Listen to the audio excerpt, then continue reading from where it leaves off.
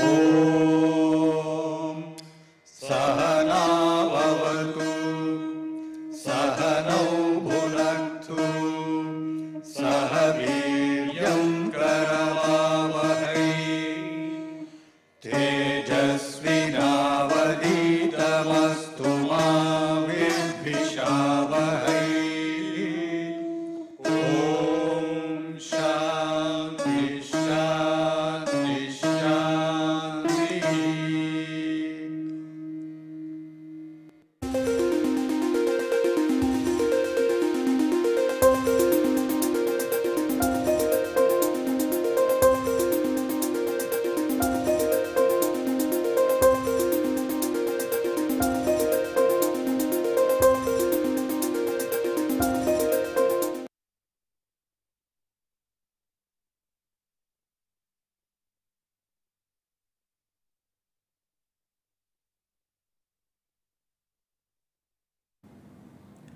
Welcome back to Prestressed Concrete Structures.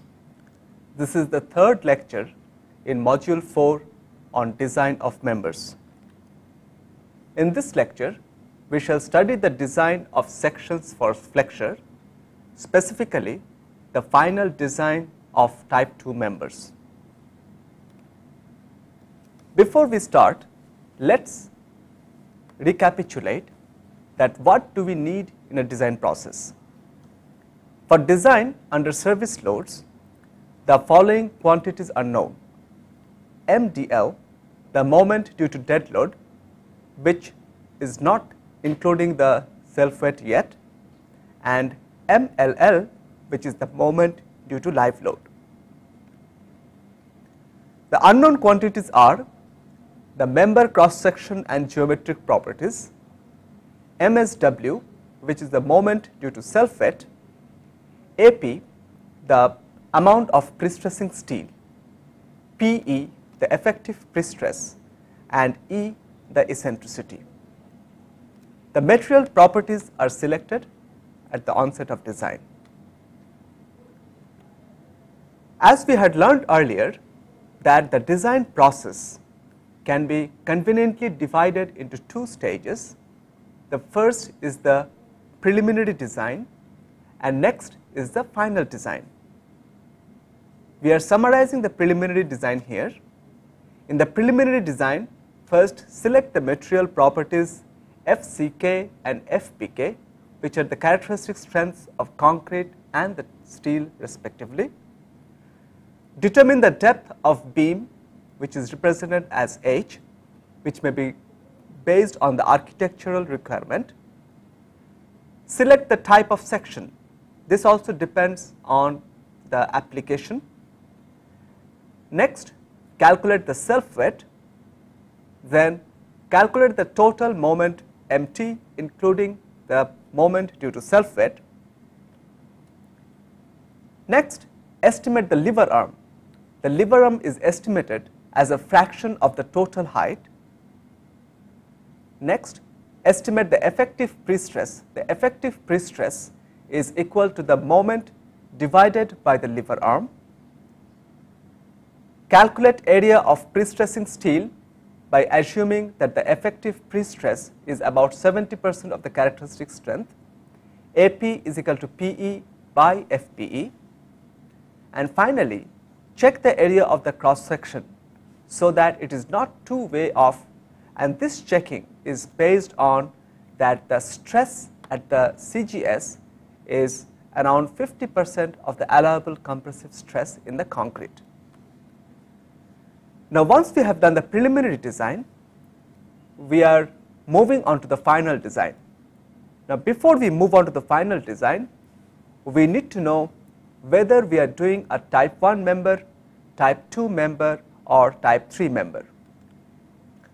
Now, in type 1 member, no tensile stress is allowed under service loads or a transfer. For type 2 member, tensile stresses are allowed, but they should be within the cracking stress, and for type 3 member, the tensile stress can exceed the cracking stress, but still it is limited to a certain value which limits the crack width. We had studied the final design of type 1 members. Today, we are going to study the final design of type 2 members. For type 3, the design procedure is exactly similar as type 2, except the allowable tensile stress is different for type 3 members as compared to type 2. Now, we are moving on to the design of type 2 members. To summarize, for type 2 members, the tensile stress under service loads and at transfer is within the cracking stress of concrete.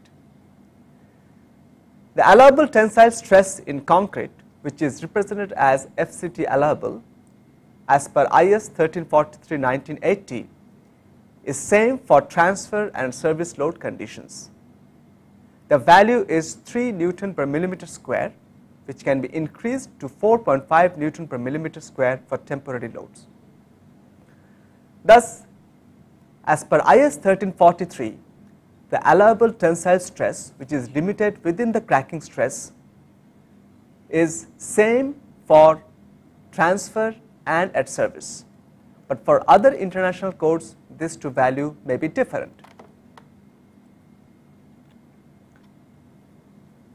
The following material provides the steps for sections with small self-wet moment.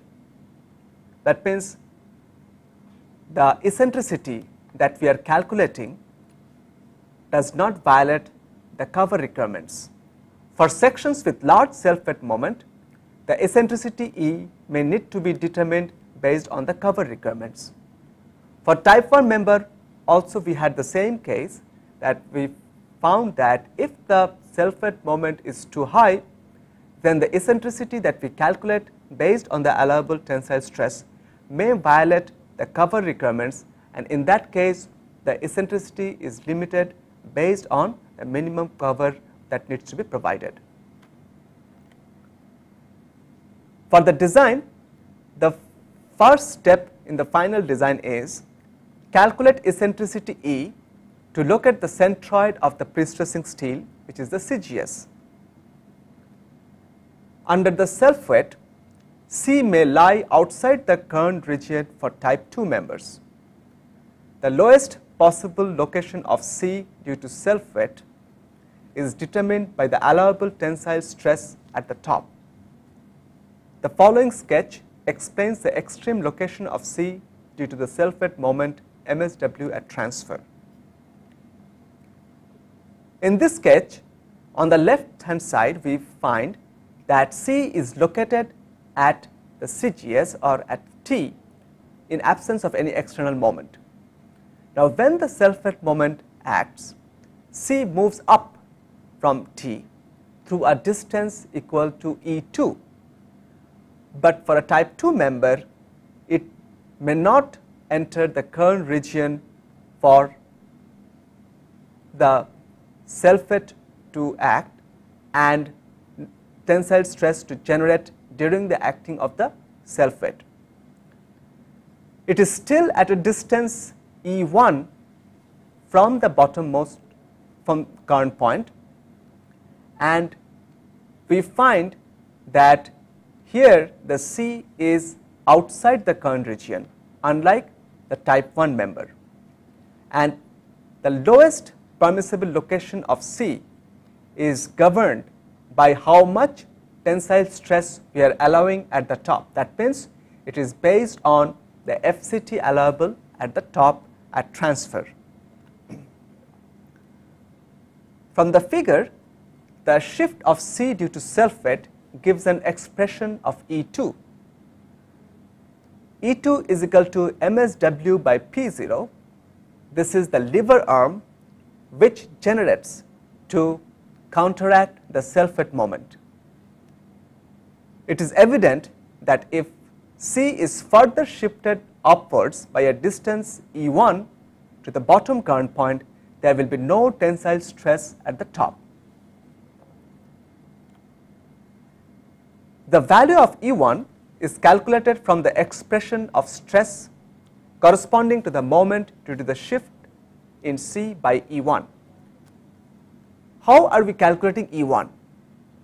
If C further shifts by E1, it is located at the bottommost current point, and the stress at the top becomes 0. That means the additional moment that is needed to move C upwards by a distance E1 generates a stress at the top which is equal to FCT allowable, and it is opposite in sign to the FCT allowable which exists when C is located at a distance E1 below the bottommost current point. From this concept, we can write that the moment which is given by C times E1, which is equal to P0 times E1 times the distance of the topmost point from the CGC, which is CT, divided by I, is equal to FCT allowable. That is, the stress generated due to the additional moment to shift C from a distance E1 from the bottommost current point to the bottom current point will generate a stress of FCT allowable, which is equal and opposite to the stress that occurs when C is at a distance E1 below the bottom current point. From this expression of the stress, we can calculate E1. E1 is equal to FCT allowable times I divided by P0 times CT. If we substitute I is equal to A R square, where A is the cross section and R is the radius of gyration, and we are substituting R square by CT is equal to KB, we have an expression of E1 equal to FCT allowable A KB divided by P0. The distance of the CGS below the bottom current point is given as follows: E1 plus E2 is equal to MSW plus FCT allowable times A times KB divided by P0. The eccentricity E is calculated from the following equation: E is equal to E1 plus E2, which is the distance of the CGS from the bottom current point, plus the distance of the bottom current point from the CGC.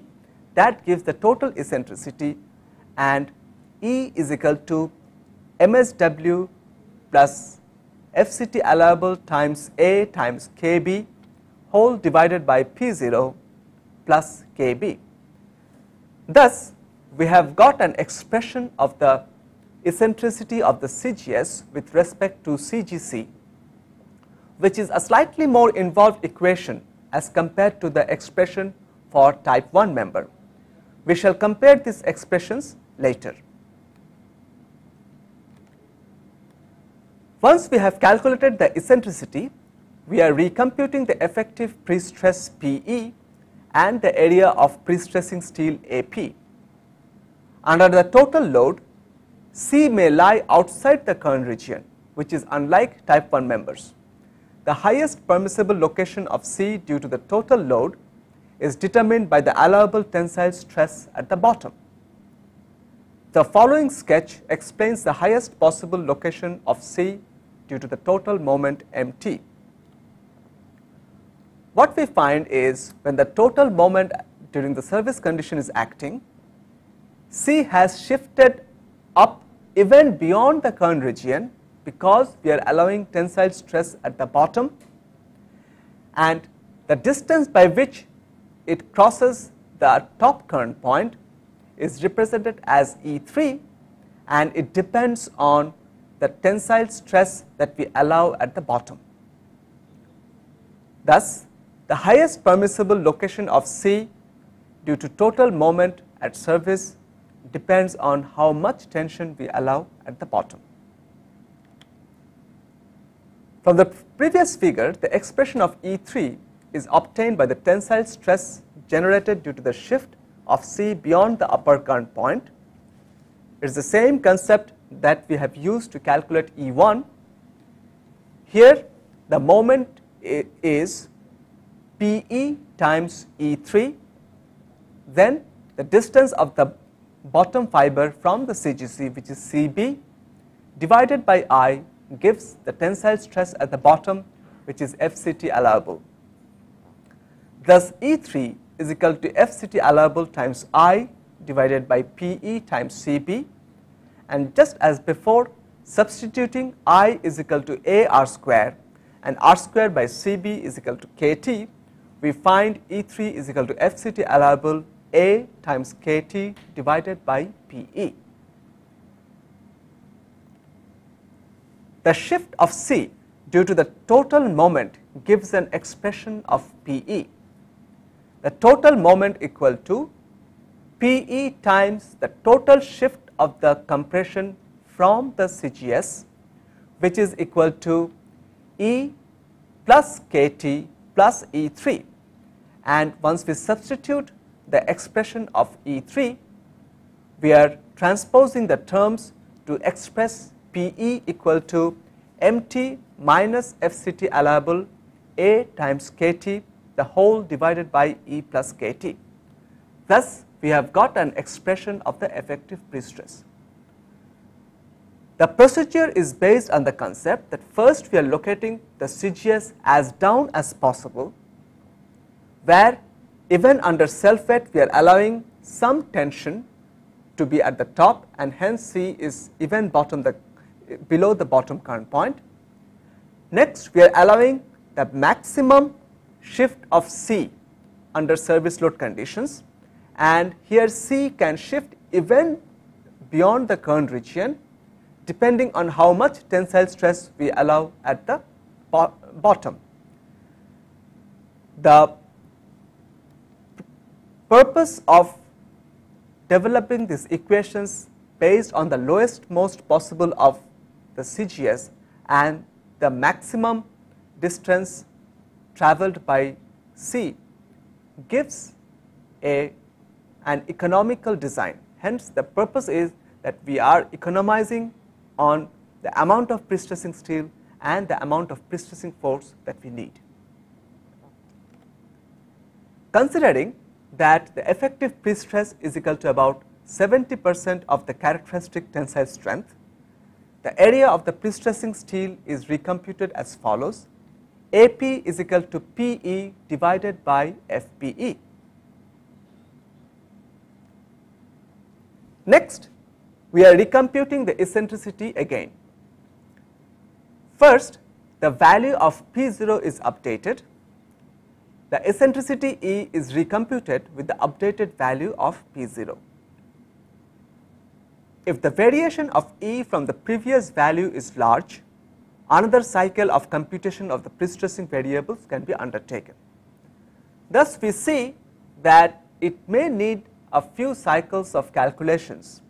At first, we are calculating the eccentricity, from which we are calculating the effective prestress.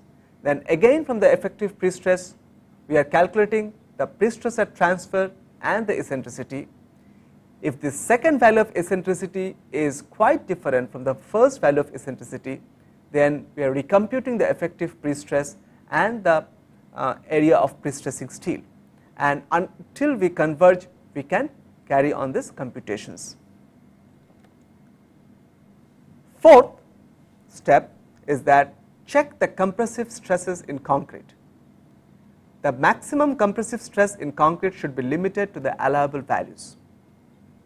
At transfer, the stress at the bottom should be limited to FCC allowable, where FCC allowable is the allowable compressive stress in concrete at transfer, and this is available from figure 8 of IS 1343-1980.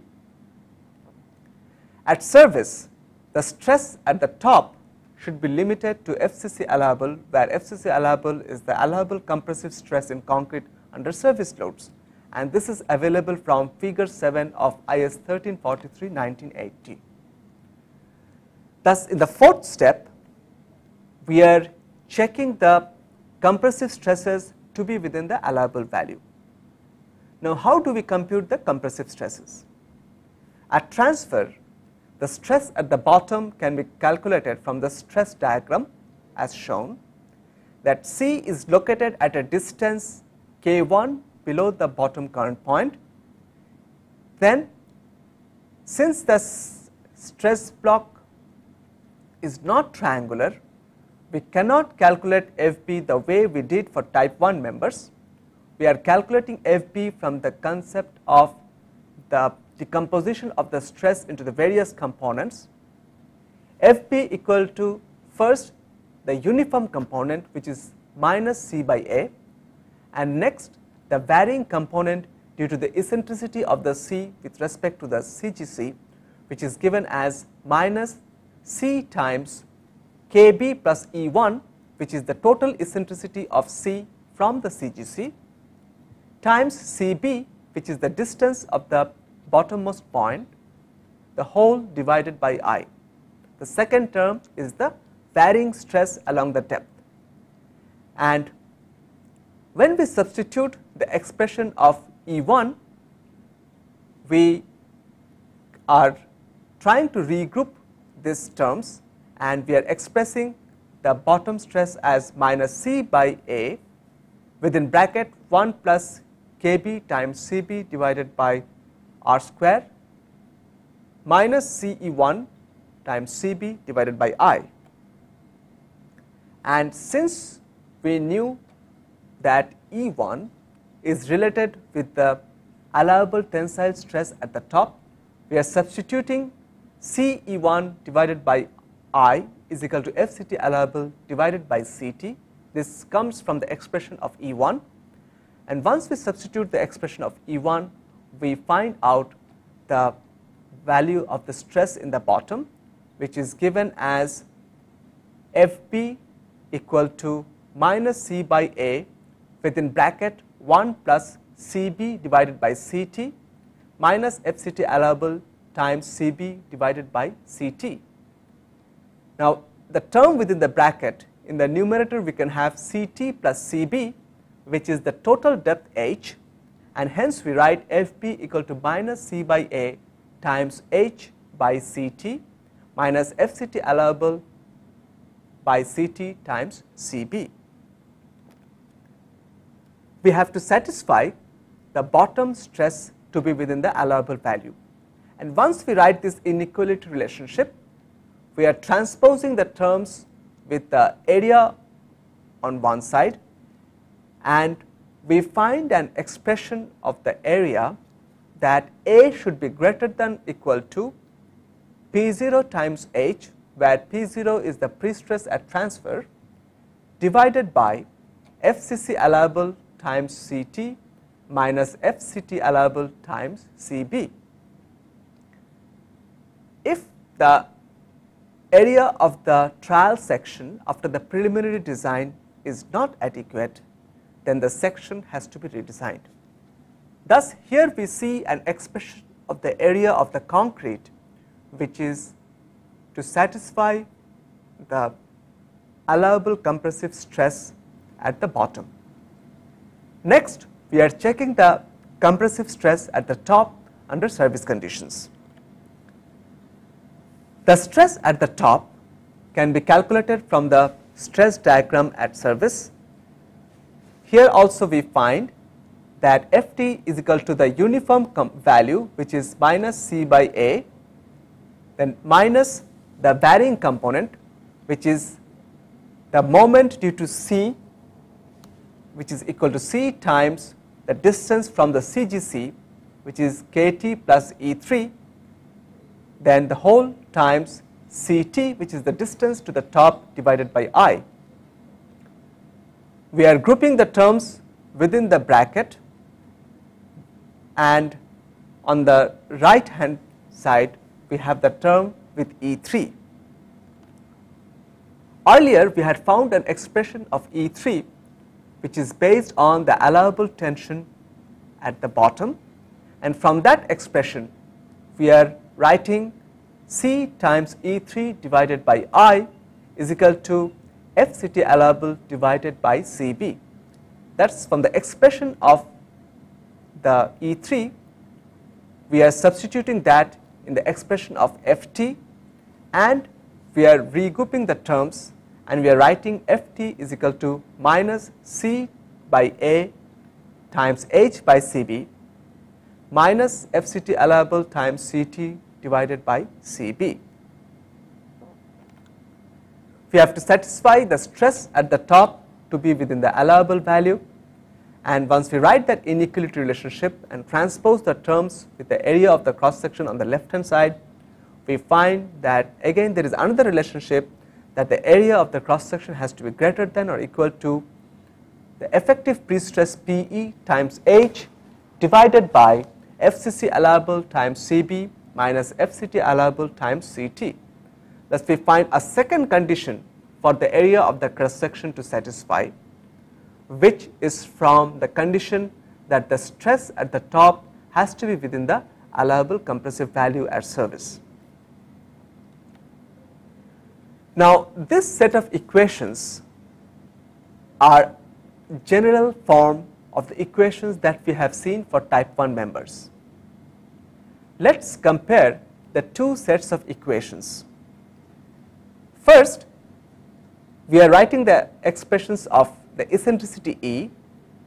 For type 1, E is equal to the shift of the C due to self-weight moment plus KB.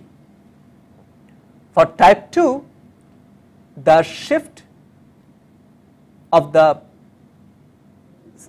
compression plus a certain distance below the bottommost current point is there in the term, and we find that the term which has been shown by this orange ellipse, that this is the additional term we have in the expression of eccentricity for type 2 members. For type 1 member, the allowable tensile stress is actually 0, and that means if we substitute FCT allowable equal to 0 in this expression, then we find that it is the same expression as that for type 1 member. Similarly, for the effective pre-stress, we had found that for type 1 member the effective pre-stress is equal to the total moment divided by the shift of the C, which was E plus KT. Now for type 2 member, there is an additional term in the numerator which is related with the tensile stress that we are allowing at the bottom. Again, if we apply this second equation to type 1 member, then we are substituting FCT allowable equal to 0, and once we substitute that, we find that the second equation for type 2 member is the same equation, corresponding equation for type 1 member. Next, let us see the expressions for the areas. The minimum area based on stress at bottom at transfer. For type 1 member, we have an expression which is P0H divided by FCC allowable times CT, whereas for type 2 member, we have an additional term in the denominator which is related with FCT allowable. Similarly, the minimum area based on stress at the top at service, here also we find that the expression for the type 2 member has an additional term in the denominator which is related with the FCT allowable. Thus, for all the 4 expressions for type 2 member, if we substitute FCT allowable equal to 0, we get the expressions for type 1 member. Thus, what we have studied today for type 2 member is a general form of the equations that we had seen for the type 1 member. If we are designing for type 3 members, then the only difference is that the allowable stress FCT allowable is different for a type 3 member from a type 2 member. Otherwise, the expressions for type 2 member are applicable for a type 3 member. Next, let us understand this design procedure with the help of an example.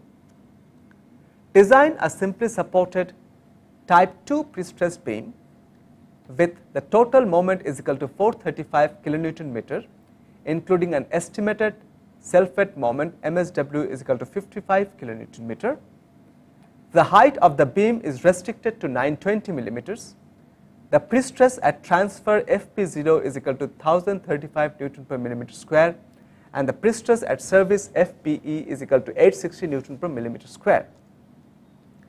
Based on the grade of concrete, the allowable compressive stresses are 12.5 Newton per millimeter square at transfer and 11 Newton per millimeter square at surface. The allowable tensile stresses are 2.1 Newton per millimeter square at transfer and 1.6 Newton per millimeter square at surface. The properties of the prestressing strands are given below. Type of prestressing strand is 7-wire strand. Nominal diameter is 12.8 millimeters and the nominal area is 99.3 millimeters square. The problem is exactly similar as that we have seen for the type 1 member, except that now we have to design the member as a type 2 member instead of what we had designed earlier as a type 1 member. First, we are doing the preliminary design.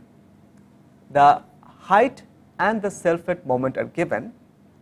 We have to estimate the lever arm based on the ratio of the self-weight moment to the total moment.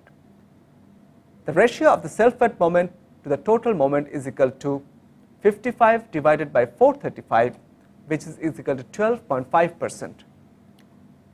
Since the self-weight moment is less than about 30% of the total moment, we are estimating the lever arm to be 50% of the total height, which is equal to 0.5 times 920 equal to 460 millimeters. Thus, we have an estimate of the lever arm for the total moment.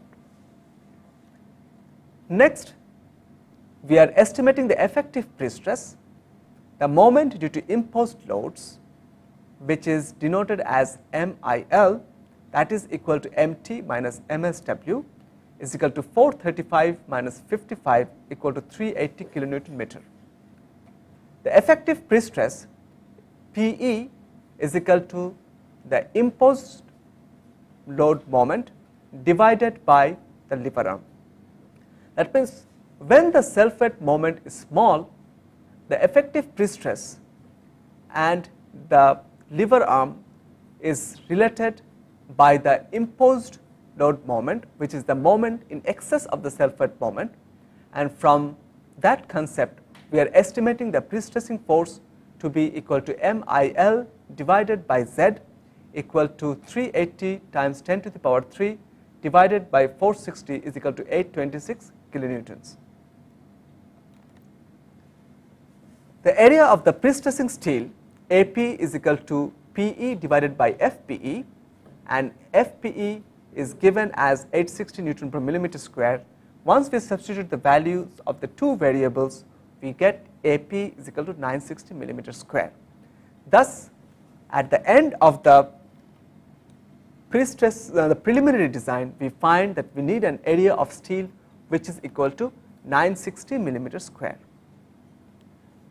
At the fourth step of the preliminary design, we are estimating the area of cross section to have average stress in concrete equal to half of the allowable compressive stress. The area is equal to PE divided by half of the allowable compressive stress, and we find that is equal to 826 times 10 to the power 3 divided by 0.5 times 11, which is the allowable compressive stress at surface, which gives us an area of 150 times 10 to the power 3 millimeter square. The following trial section has the required depth and the area. We are selecting an I section with a depth of 920 to satisfy the depth requirement. We are selecting the width of the web and the depth of the flange to be 100 millimeters. Then we can find out the width of the flange that we need to satisfy the requirement of area, and the width of the flange has come out to be 390 millimeters. At the end of the preliminary design, we have come up with a trial section, and next we have to calculate the geometric properties of the trial section. The section is symmetric about the horizontal axis. Hence, the CGC lies at mid depth. The section is divided into 3 rectangles for the computation of the geometric properties. Here we see that the centroid of the top rectangle is at a distance of 410 millimeters from the CGC, and the distance of the top fiber CT is equal to 460. First, we are checking the area of the cross section. A is equal to 2 times the area of the first rectangle plus the area of the second rectangle, equal to 150,000 millimeter square. Thus, this section satisfies the requirement of the area from the preliminary design. Next, we are calculating the moment of inertia of the section, and the moment of inertia about an axis through the CGC I is equal to 2 times the moment of inertia of the first rectangle plus the moment of inertia of the second rectangle. Now, for the moment of inertia of the first rectangle, we are using the parallel axis theorem, which is the moment of inertia about the centroidal axis plus the area of the section times the distance square, where distance is the distance between the centroid of the section and CGC. We are substituting the terms. The moment of inertia about the centroid is 1 by 12 times the breadth, which is 390, times the depth cube, which is 100 cube, plus the area, which is 390 times 100 times the distance square, which is 410 square, and the whole multiplied by 2 for the two areas 1 and 3. For the second area, the centroid coincides with CGC, and hence the moment of inertia about CGC is equal to 1 by 12 times the breadth, which is 100, times the depth cube, which is 70 to the power 3. And we get I is equal to 1.6287 times 10 to the power 10 millimeter 4. Square of the radius of gyration r square is equal to I by A, which is equal to 1.6287 times 10 to the power 10 divided by 150,000, which gives 108,580 millimeter square. Current levels of the section KT equal to KB is equal to r square by CT equal to 108,580 divided by 460, which is equal to 236 millimeters. Summary after the preliminary design. The properties of the sections are as follows. We know the area, we know I, we know the distances of the extreme fibers from CGC, and we know the current levels from CGC. Now, the bottom and the top values are same because the section is symmetric about the horizontal axis. We have also have an estimates of the prestressing steel, that AP is equal to 960 millimeter square and PE is equal to 826 kilonewtons. Next, we are moving on to the final design. Here we are designing as a type 2 member. First, we are calculating the prestress at transfer, which is equal to the estimated area times the prestress at transfer, which is equal to 1035, which gives P0 is equal to 99.3.6 kilonewtons. From this, we are calculating E1 plus E2, which is equal to MSW plus FCT allowable times A times KB divided by P0, and we have substituted the values of the variables to get E1 plus E2 is equal to 130 millimeters. The eccentricity of the CGS from the CGC equal to E, which is given as E1 plus E2 plus KB, which is equal to 130 plus 236 equal to 366 millimeters. We are recomputing the effective prestress and the area of the prestressing steel. The effective prestress equal to MT minus FCT allowable times A times KT whole divided by E plus KT, and once we substitute the values of the variables, we get PE is equal to 625.6 kilonewtons. Since PE is substantially lower than the previous estimate of 826 kilonewtons, AP, P0 and E need to be recalculated. That means here we find a situation where the effective pre-stress is quite different from the value after the preliminary design, and hence we are recomputing the eccentricity and the other pre-stressing variables. Recompute AP equal to PE by FPE, which is 625.6 times 10 to the power 3 divided by 860 is equal to 727 millimeter square. Again, this value is substantially lower than the value after the preliminary design, which was 960 millimeter square. To recompute E, we are first calculating P0, which is equal to AP times FP0 is equal to 727 times 1035 is equal to 752.4 kilonewtons.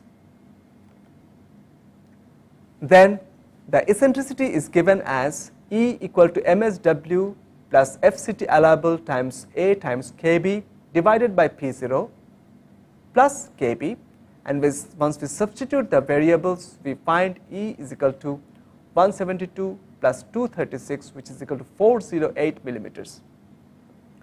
Here we have to check that whether E is satisfying the cover requirements or not, and we shall find that based on the cover requirements, we have to reduce E to 400 millimeters.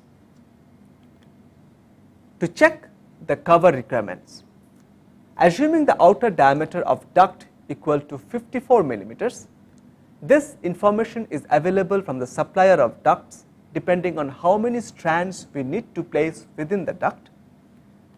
Then the clear cover of the duct is equal to 460 minus 400, which is the eccentricity, minus half times the outer diameter of the duct, which gives a clear cover of the duct equal to 33 millimeters.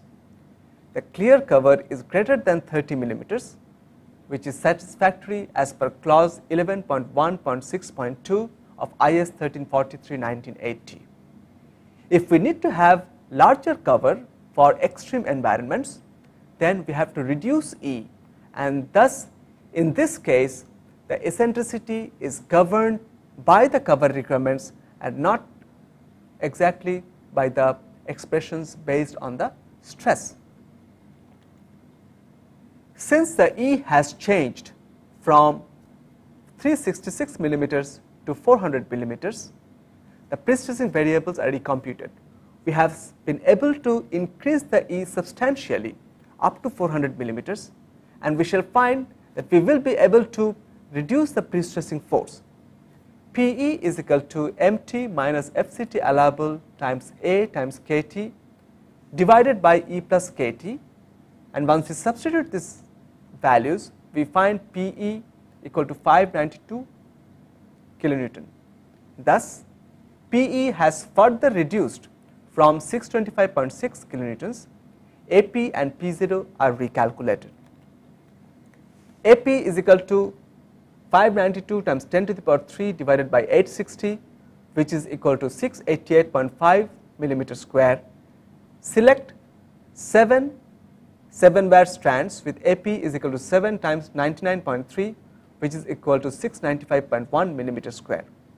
The tendons can be placed in one duct, and the outer diameter of the duct is 54 millimeters. P0, which is the pre-stress at transfer, is equal to 695.1, which is the area of the pre-stressing steel, times the FP0 value, which is 1035, which is equal to 719.4 kilonewtons. Since the maximum possible eccentricity is based on cover requirements, the value of E is not updated. We cannot update the value of E any further because anyhow E is limited based on the cover and not based on the allowable stresses. Thus, we have come to the end of the final design for the pre-stressing variables and next we have to check the compressive stress in the concrete.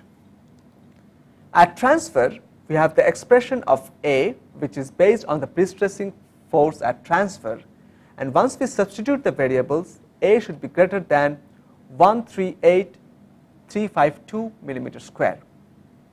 At surface, we have A, which is based on the prestress, effective prestress at surface, and that value is 126,631 millimeter square. Thus, we have two requirements of area, and we are selecting the higher value. The governing value of A is 138,352 millimeter square. Initially, we had assumed a section which has an area of 150,000 millimeter square, and now we find that the requirement of the area is much lower, and hence we can revise the section. The width of the flange is reduced to 335 millimeters. The area of the revised section is 139,000 millimeter square, which satisfies the minimum requirement based on the allowable compressive stresses. Another set of calculations can be done to calculate the geometric properties precisely, but we shall find that the prestressing variables will not change much based on this new set of geometric variables. Thus, at the end of the final design, we have come to a cross section which first satisfies the depth requirement of 920 millimeters. The flange width is 335 millimeters. The width of the web is 100. Depth of the two flanges is also 100. The CGS is located at a distance of 400 from the CGC, and this is based on the cover requirements, and the amount of prestressing steel is 7 of 7 wire strands with P0 is equal to 719 kilonewtons. This is the end result of the design for type 2 members. Now, let us compare what we had achieved for the design of a type 1 member compared to the one that we have achieved for type 2 member. Once we compare the two sections, the type 1 and type 2 members, what we find is that for the type 1 member, the flange width was larger, which was 435, compared to type 2, which is 335, because the area of the type 1 member was larger as compared to type 2. Thus, eccentricity was smaller for type 1 member, which is 290, as compared to the eccentricity for type 2, which is 400. The amount of steel required in the type 1 member was also large. It required 10 of 7 wire strands, and for the type 2 we needed only 7 of the 7 wire strands. And also the prestress at transfer for type 1 member was higher, which was 994 kilonewtons, and the prestress at type 2 member is 719 kilonewtons. Comparing this, we can draw these conclusions that in type 2 section, the amount of prestressing steel and the prestressing force are less than those in type 1 section. Also, the cross sectional area is small, and hence the type 2 section is relatively economical as compared to type 1 section. This is the reason why we allow some tension in the concrete. In the early developments of prestressed concrete, the designers were hesitant to have any tensile stress in the concrete, but it was found later that we can allow tensile stress in the concrete because most of the time the structure does not see the characteristic load, is not subjected to the 95% value of the load, and hence the allowing some tensile stress is not detrimental to the section, and we will get a more economical section if we design it as a type 2 member. Also, the second conclusion is the eccentricity in type 2 section is larger than in type 1 section. Thus, for unit prestressing force, the prestressing is more effective in type 2 section. That if we just compare the, say, the camber or the upward deflection due to unit prestressing force at that particular eccentricity, we find that the camber in the type 2 member will be larger than in type 1 member, and hence the prestressing force will be more effective in a type 2 member since the eccentricity is large. Now, with this benefits, we come to the end of this lecture, that today we studied the final design of a type 2 member, and first we recapitulated that what are the variables available for design. We found that the available variables are the moment due to dead load and the moment due to live load.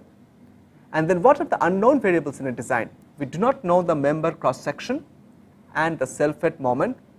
We do not know the prestressing variables, the area of the prestressing steel, the effective prestressing force, and the eccentricity at the critical section. Also, we need to select the material properties before the design. Now, the design process is conveniently grouped into two stages. The first is the preliminary design, where we select a preliminary section and estimate the prestressing variables. We first select the material properties, then we select a depth. If the depth is based on architectural requirement, then that is the governing criteria, or else we can select the depth based on some empirical relationship which is related with the total moment. From the depth, we calculate the lever arm that is possible, and we estimate the lever arm as a fraction of the total depth. We calculate the effective prestressing force, which is the moment divided by the lever arm, and from the effective prestressing force we estimate the amount of prestressing steel that we need, which is the effective prestressing force divided by the effective prestress, which can be taken as 70% of the characteristic strength. We also make a check for the area of the concrete section, which should be such that the stress at the level of CGC should be not too high than 50% of the allowable compressive stress at service. Now, after preliminary design, once we have this set of preliminary variables, we move on to the final design. In the final design, we compute the eccentricity accurately. The eccentricity is given as the total moment divided by the estimated prestressing force. From the eccentricity, we may need to calculate the effective prestress once again, and we may recompute the eccentricity. If the second value of the eccentricity is quite different from the first value of eccentricity, then we do another cycle of calculations of the prestressing variables till we converge to a result which is acceptable, and also we need to check that the eccentricity satisfies the cover requirement. See, in the design, our aim is to increase the eccentricity as much as possible and to allow the compression to shift to the maximum distance so that the prestressing force to be applied is less, but we cannot violate the cover requirements. Hence, at times the eccentricity may be determined by cover and not by the stress conditions. Now, once we have designed the eccentricity, the prestressing force, and the amount of prestressing steel, we need to check the section for the compressive stresses in the concrete. There are two conditions. One is based on the compressive stress in the bottom during transfer, and the other is based on the compressive stress at the top during service. Now, these two conditions gives to minimum values of the area of the cross section, and if our trial section is not satisfactory, then we have to again redesign the cross section. Now, once the cross section is redesigned, we can go through another round of computations for the pre-stressing variables. Now, what we have found that the procedure is same for type 1 and type 2 members. The only difference is in type 1 we are not allowing any tension during transfer or service, but for type 2 we are allowing tension, and the equations that we have seen for the type 1 and type 2, we compared them side by side, and what we have found that the equations for type 2 members are general in nature, which has one term which is related with the allowable tensile stress. Now, if we equate the allowable tensile stress to be 0, then we get back the equations that we use for type 1 member. Thus, the equations of type 2 member are more general as compared to the equations for type 1 member. If we design a type 3 member, then we can use the same equations for type 2 member, because there also we allow some tensile stress, but the tensile stress is higher than type 2 members, and hence the design procedure of type 3 members is just same as type 2 members, the only difference being the allowable tensile stress. We solved a problem. First we had solved the section as a type 1 member, and next we designed the section as a type 2 member. And when we compared the two results, we have found that the area of the type 2 member is less than the area of the type 1 member. The eccentricity of the type 2 member was large. The amount of pre-stressing steel was small for the type 2 member, and the amount of pre-stressing force at transfer was also small for a type 2 member. These are the reasons why the type 2 is considered to be economical compared to type 1, and hence in many cases we design the section to be as a type 2 member, and we allow tension stress in the concrete. We may also design a section as a type 3 member where we feel that the cracking under the characteristic load, which may be occurring for a very short time, is not detrimental for the structure. Like this, we will get a more economical section, and hence a partial pre-stressed section, which is the type 3 section, can be more economical than a limited pre-stressed section, which is a type 2 section, which can again be more economical than a type 1 section, which is a fully pre-stressed section. But we just need to be sure that if we are designing the section as a type 3 section, then we have to make sure that there will not be any concern regarding the durability during the service life of the structure. With this, we are ending the design of pre-stressed concrete sections for Flexure.